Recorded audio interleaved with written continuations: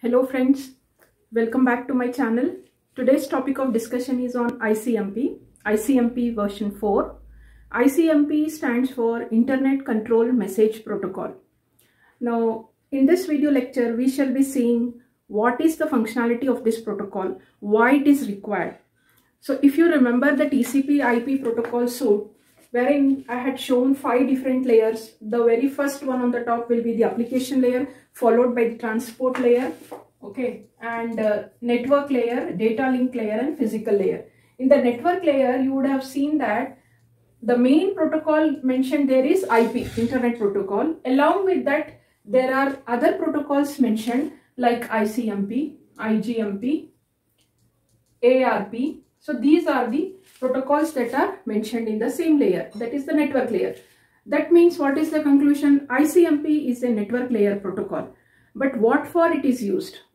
So this protocol is a companion to IP protocol, Internet Protocol, mainly used for reporting errors to the host. Now what does it mean? Reporting errors to the source host. So this is your source. In between you have different networks, fine, and you have the destination. Now reporting errors towards the source. This is the source, this is the destination, fine.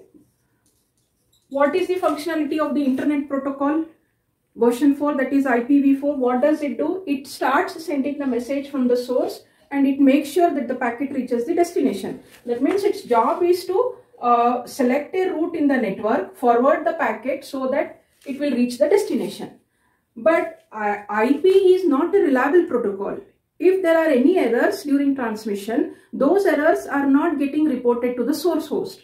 For that reason only this protocol is used, Internet Control Message Protocol, which is going to report errors to the source host. So why we require, what type of errors may occur during transmission? See, for example, the packet has started transmitting from the source and it is trying to reach towards the destination. A router may drop a packet, fine. There may be a chances that a router is dropping a packet because the router doesn't know the route to forward the packet. That's why it is discarding the packet. And there may be a chances, see, moreover, once the packet is getting fragmented, the destination is expecting all the fragments of the datagram. In case if the destination host has received one fragment and is not able to receive the other fragments of the same datagram within the time limit, then what to do? So that type of error should also reach the host. So this way, these things which are, and moreover, sometimes what will happen, the TTL value is 0, fine, the TTL value is 0, okay, and the router that is receiving or the node that is receiving with the TTL value equal to 0 is not the intended recipient. So that time also this kind of error should get reported back to the source. So for these kind of things, and also IP protocol does not have any query mechanism feature. Like if a host wants to get to know information about some other host in the network, or if a host wants to know information about some other router in the network, then there is no mechanism in the IP protocol. So in that case also ICMP is used. So to carry out these deficiencies, to overcome these deficiencies, this ICMP protocol is used. So we are saying in very simpler words, ICMP is going to report errors to the source.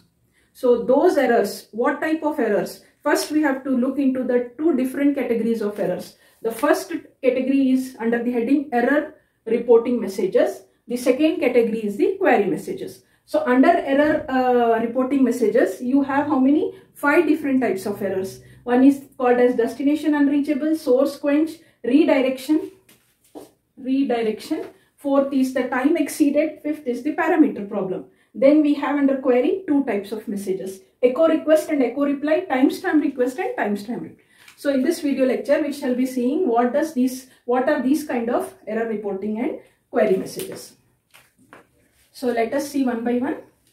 Destination unreachable is the error, okay, that is getting reported to the source when the server is down. See, normally we will also be looking for some web page to look for some information. We are using the HTTP protocol.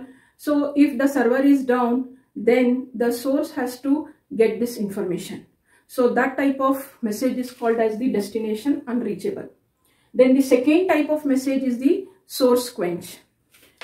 And moreover, destination reachable, there is one more possibility also for destination unreachable, sorry. The packet has reached the destination successfully, okay, but the packet, the destination is not able to send the packet to the higher layer there.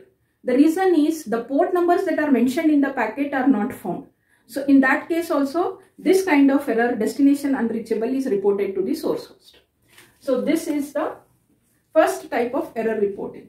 Then comes the source quench. So this source quench is, see, this is the source. Normally the packets start moving from the source towards the destination. Now intermediate routers, they may not be able to process the packet at the rate at which they are receiving the packets from the source. So the source is sending the packets at a higher rate, but the processing at the router is happening at a lower rate.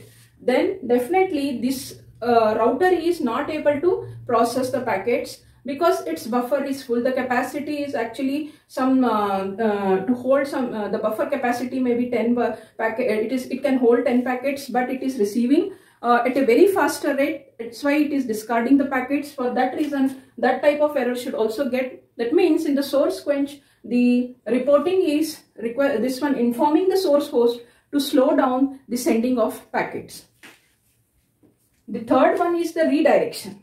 Redirection is mainly, see, every time we have seen that every router maintains what?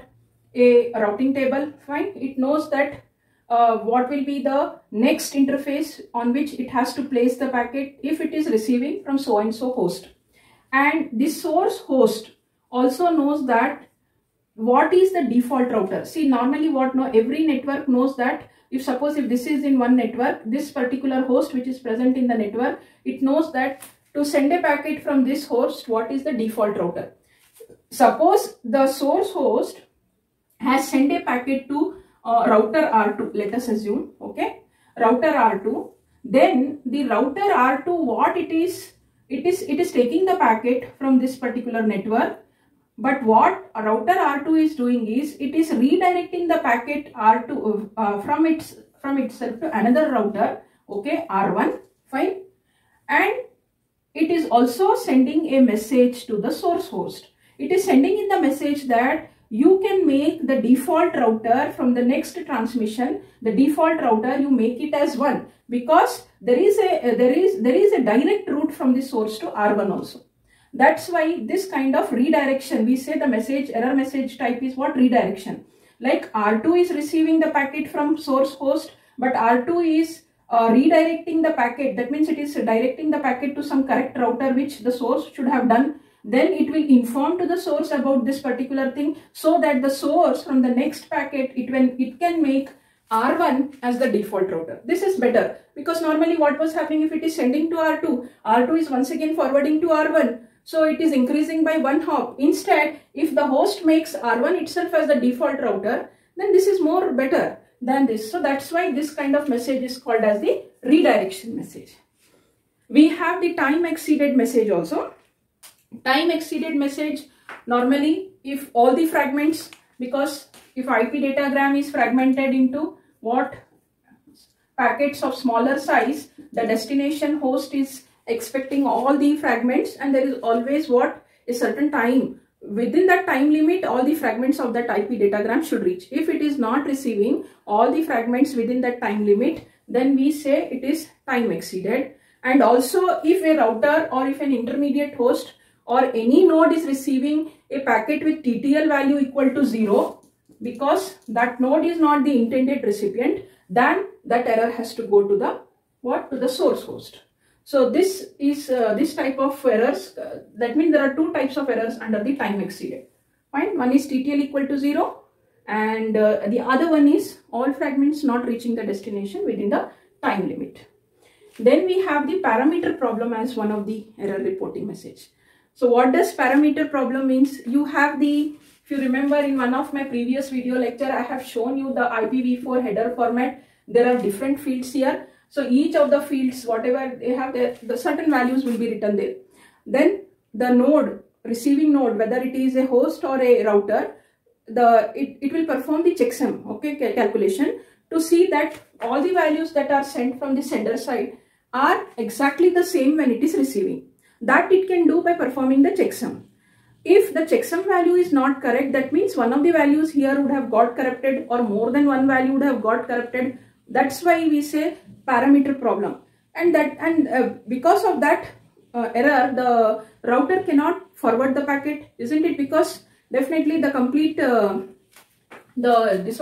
information that is sent in the packet is not correct at all. Just imagine if one of the parameter means you take, for example, the destination address only. If that gets corrupted, that means it is intended to, it is going to some other wrong host.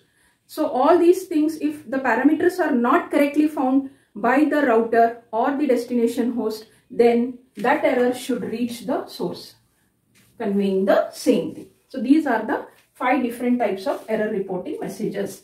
The second category of error reporting messages, the second category in ICMP is query messages. The first one is the echo request and echo reply. Echo request and echo reply. So these are the query messages. IP protocol was not having this kind of feature. So ICMP is used here for this kind. Echo request, simply a host wants to know information about some other host or network. Fine. If it wants to know whether its neighboring host is active, is alive, then it can send a query message. If it is getting the reply, then it is an echo reply. If the host or if the destination host or node, that is any router, is active and alive, then only the reply the source will be getting, isn't it? So it is like a request. In simpler terms, I can say here, the request packet, echo request has gone from one node to the other node. Fine. The other node is sending what? The reply packet. If the reply doesn't come from this host, that means what? This host is not active.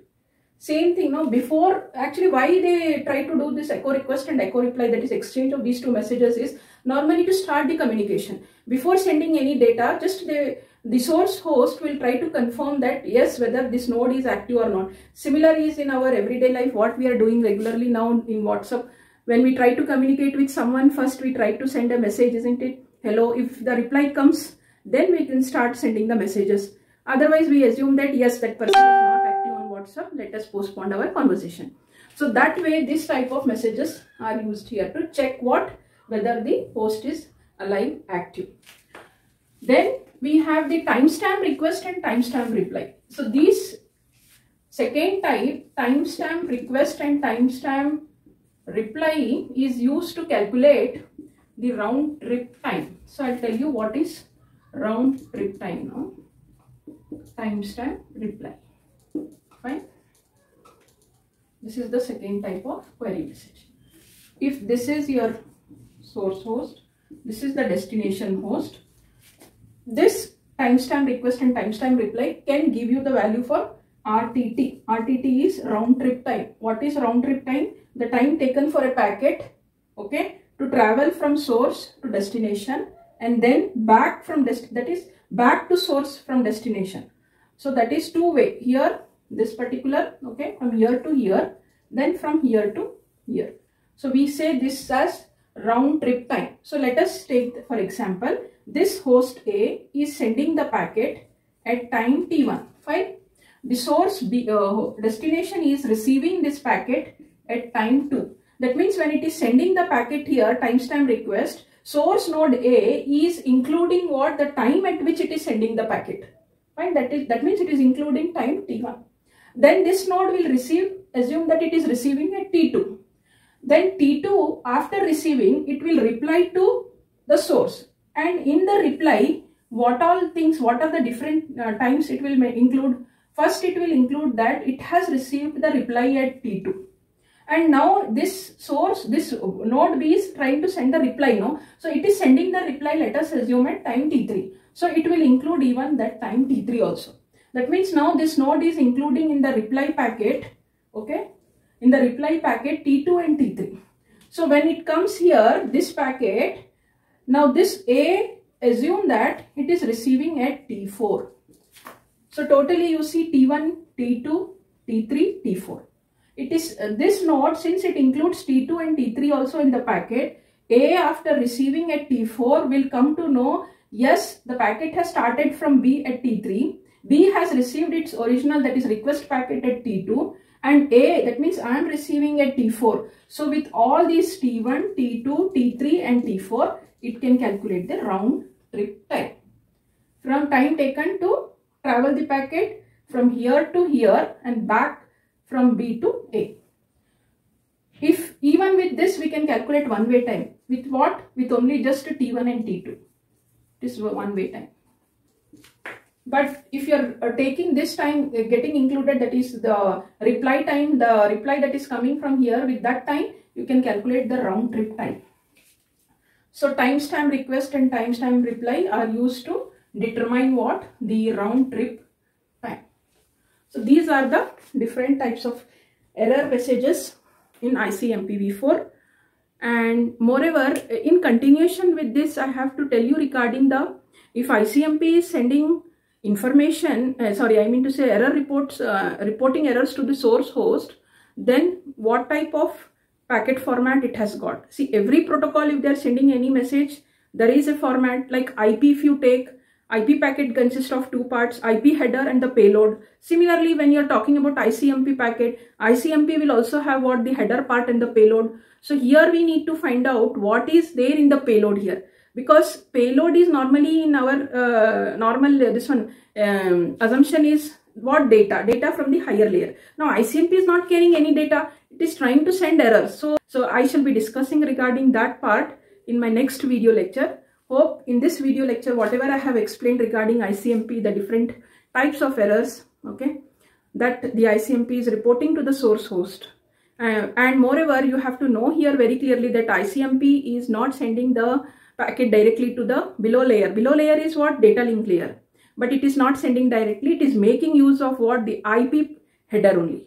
That means it will encapsulate its message in the IP and then send to the data link layer. So all those things let me explain you in the next video lecture. Hope you have understood, followed this topic. Thank you. Take care. Bye-bye.